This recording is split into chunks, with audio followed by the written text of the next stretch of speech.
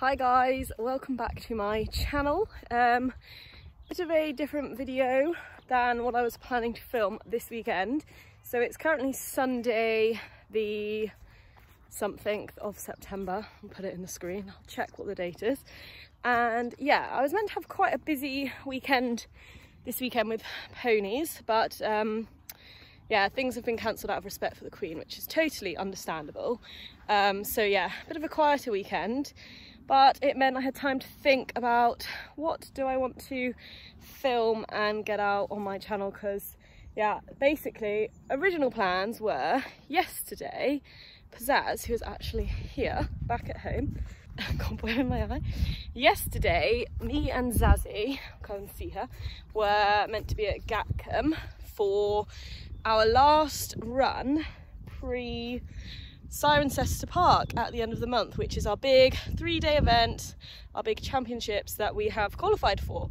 So that was meant to be yesterday, so obviously I would have vlogged that and you would have had an eventing vlog out, but that isn't happening. And today Hugo was meant to be show jumping and stepping up a level with his show jumping, but again, oh sorry Hugo, none of that is happening this weekend, which is totally fine. So I thought, what could I film?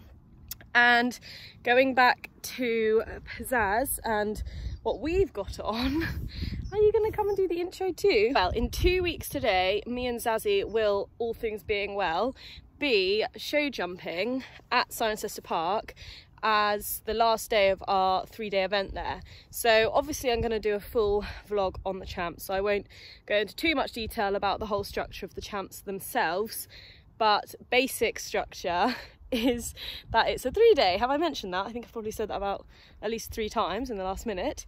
So it's long format, so the first day we do our dressage, and that's on the Friday. On the Saturday we have our cross-country phases, and on the Sunday we show jump in reverse order to how you are doing in the placings, I guess.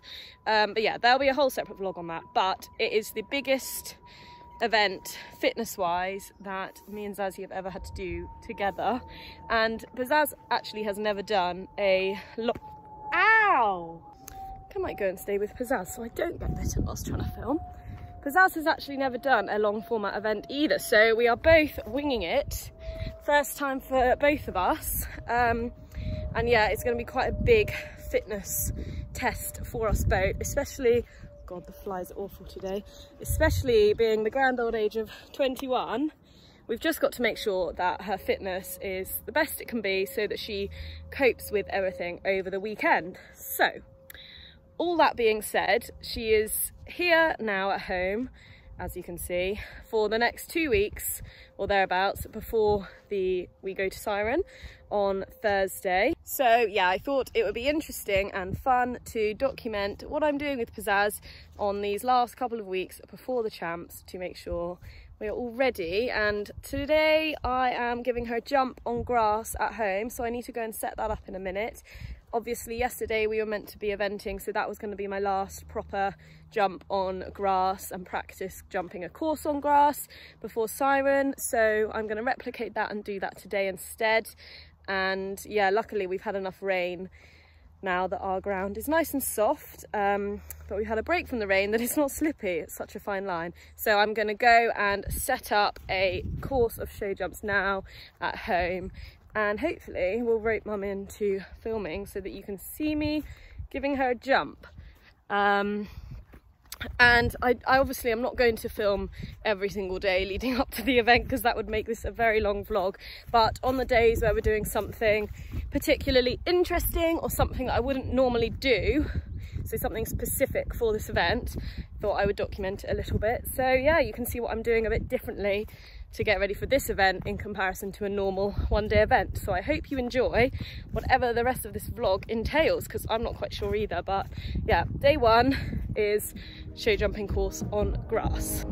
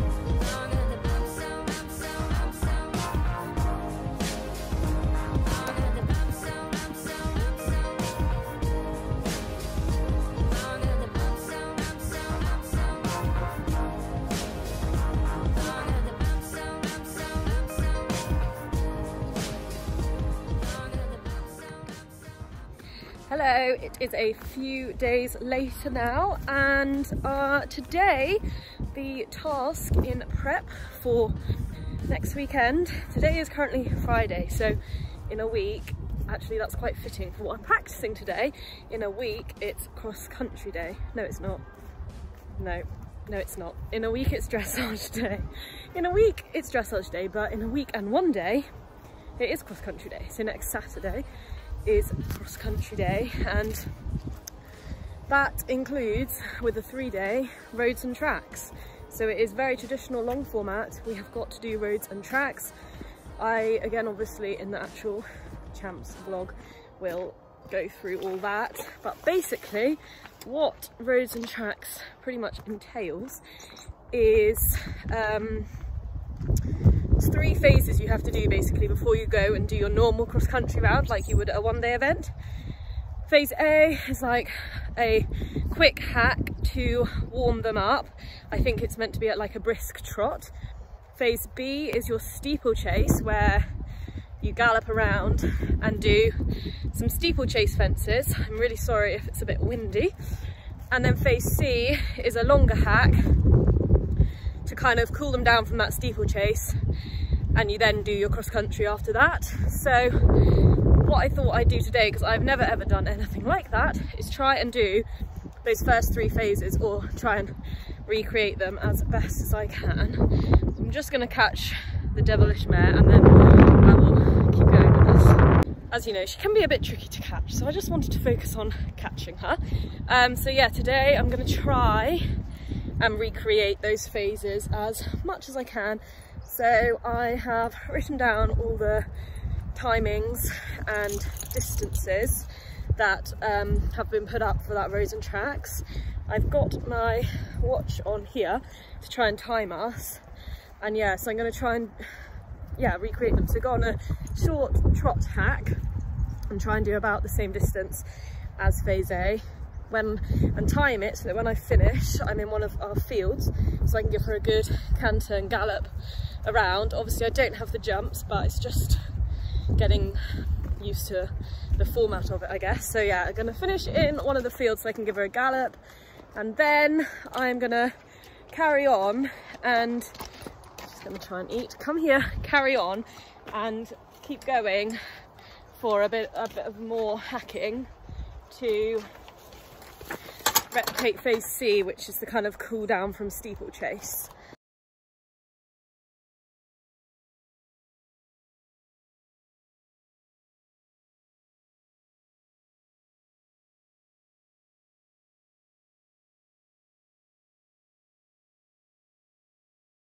So here me and Zazzy have just finished our phase A 3-kilometre hack, and we're just having a walk around because you have a 1-minute interval between phase A and B, and this is the field that I wanted to finish in because, as you'll see in a sec, it's a really nice field for having a good gallop around. Like, look at that, oh, it's so nice. So about to have a gallop around to try and mimic our steeplechase. Just finished our galloping, and we galloped for 2 minutes, just trotting her off. So we're meant to be in phase C now, which is a half-an-hour hack. I've come back to walk because it's far too windy for you to be able to hear at trot, and also I don't want to kill the poor thing off. So you're meant to gallop 0.7 miles, is what I worked out, in 2 minutes. Well, I galloped her for 2 minutes and we managed to do half a mile, 0.5. So I don't know how that's possible. And for phase A as well, we didn't do it in enough time, but we did have to go over some road where I had to walk. I couldn't trot the whole thing.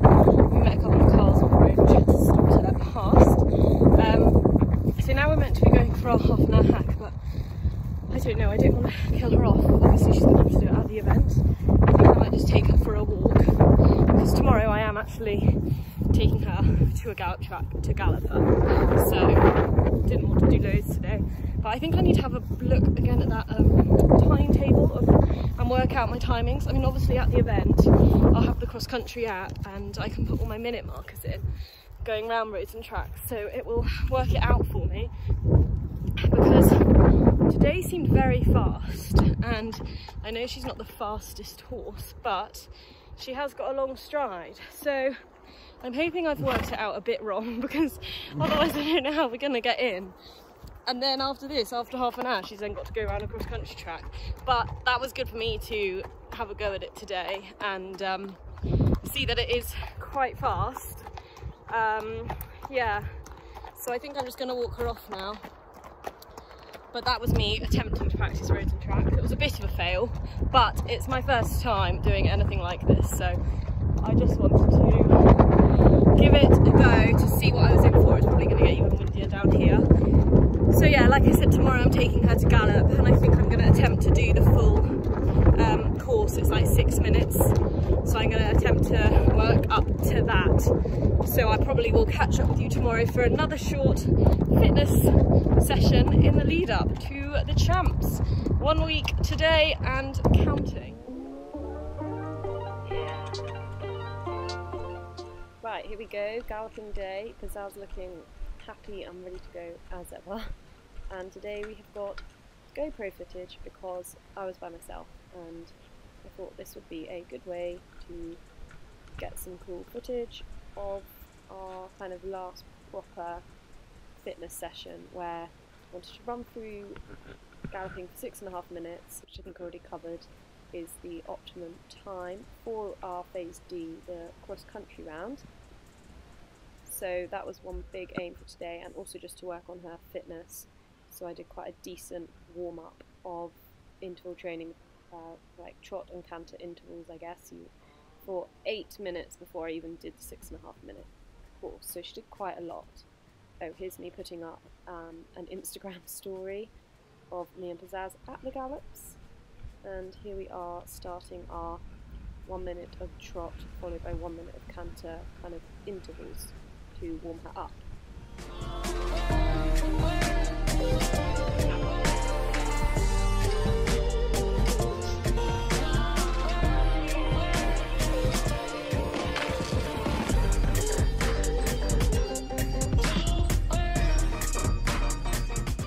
And I would definitely say for this 3-day event, the main thing has been Pzazz's fitness for cross-country, to make sure that she will be able to cope with the Saturday, the speed and endurance day as it is called.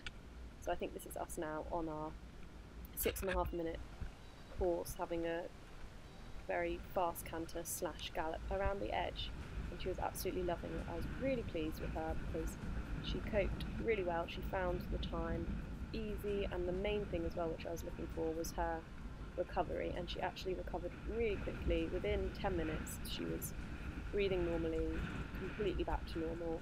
So yeah, I was really pleased with her, and it was nice to have a go at the 6.5 minutes because that's a lot longer than any cross-country course I have ever done.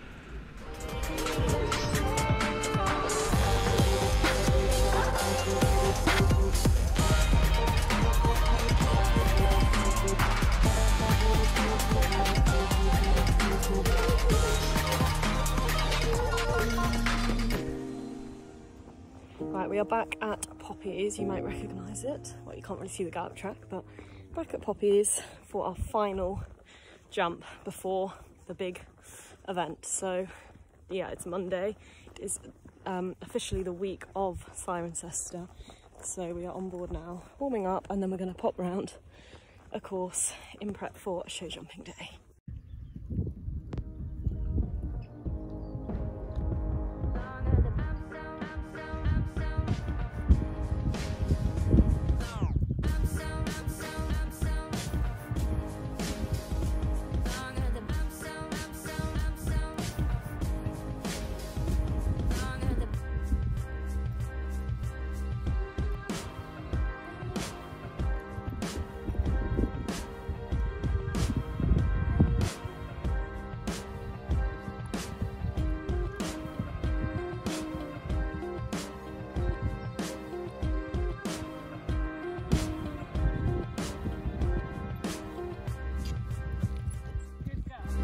Once I warmed Zazzy up over that jump, we then did the course, and I will be quiet and let you enjoy it because she jumped so well.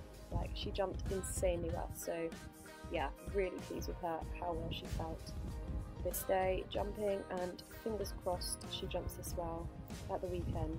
But regardless, I was just so pleased with how well she pinged around this. So yeah, I will let you watch and enjoy it.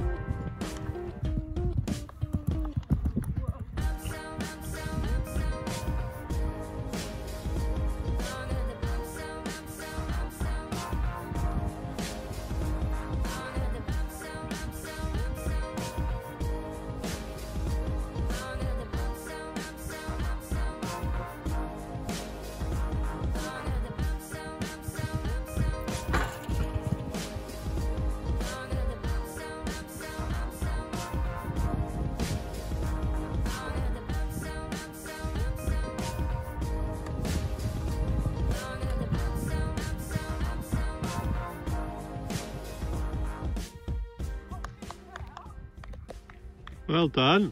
It is the final day before we leave for Cirencester, so it is Wednesday and we leave tomorrow. So yeah, the last day of this prep vlog for what I'm doing, and today we are running through our dressage test one more time in a 20x60 arena, because I have done it at home on the field, but it'll be good to do it in an actual 20x60.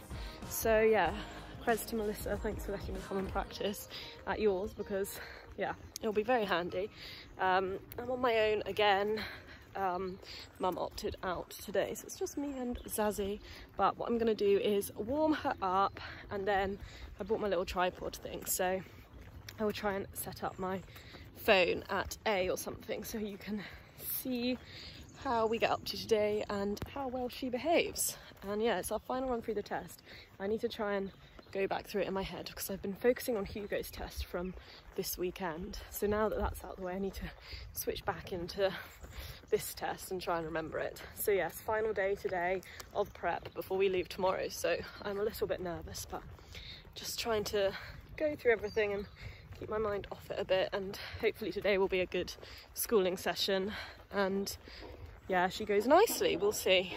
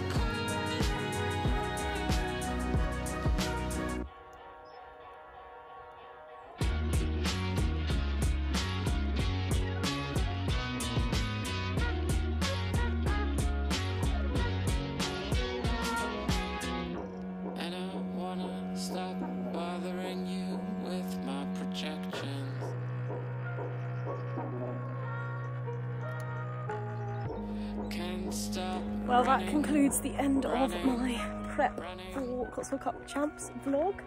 It is Wednesday night, the night before we leave. The lorry is almost packed. A bit more to do in the morning. It's looking rather full, but I mean, I'll probably show you that tomorrow on the next vlog. But yeah, hopefully you enjoyed this vlog to see a bit of a glimpse into what me and Pzazz were doing to get ready for the show, and yep, stay tuned for the actual event vlog, which should be coming out next, and I will be starting in under 24 hours tomorrow. So yeah, enjoyed this one, and yeah, see you in the next one for the actual 3-day event.